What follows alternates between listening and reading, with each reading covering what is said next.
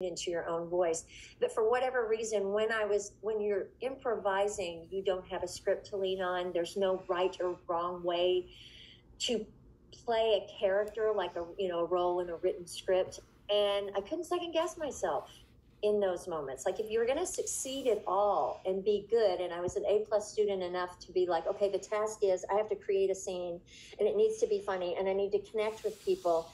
And so whatever impulses I had to check that box of doing a good scene forced me to not second guess myself. And I really think when it was happening and when I was doing improv, I didn't realize what feeling I was feeling. I couldn't put a name to it, but it really was one of the few places that I had to 100% get behind my choices in order for them to work.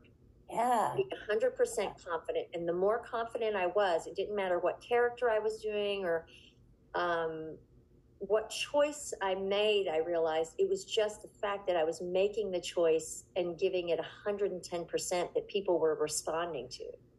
Yeah. Because I could really embody the character, and I could really embody it, and it just felt so good to be in that space.